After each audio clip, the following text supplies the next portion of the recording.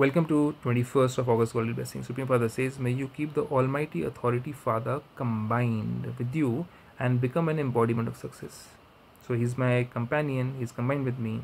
For everything I ask him things, I take suggestions from him, I ask him for answers. And they come to me in different ways, either through the Murli, that is spiritual knowledge, either through meditation or through somebody's, it comes.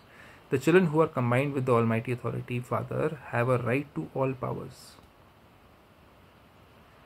godly powers. Where there are all powers, it is impossible for there not to be success. So we know when to be polite, we know when to face situations, we know when to tolerate people and things and situations. We know when to discern, we know how to judge what is right, what is wrong. We know when to adjust with people. We know when to cooperate, when not to cooperate. So we know everything, and that's how we remain in this world, with all powers, and remain successful. So where there are all powers, it is impossible for there not to be success. If you do not remain constantly combined with the Father, the success will also then be less. Imagine. When you constantly keep your imperishable companion who constantly fulfills the responsibility of companionship. God is an imperishable companion. What about the other companions then?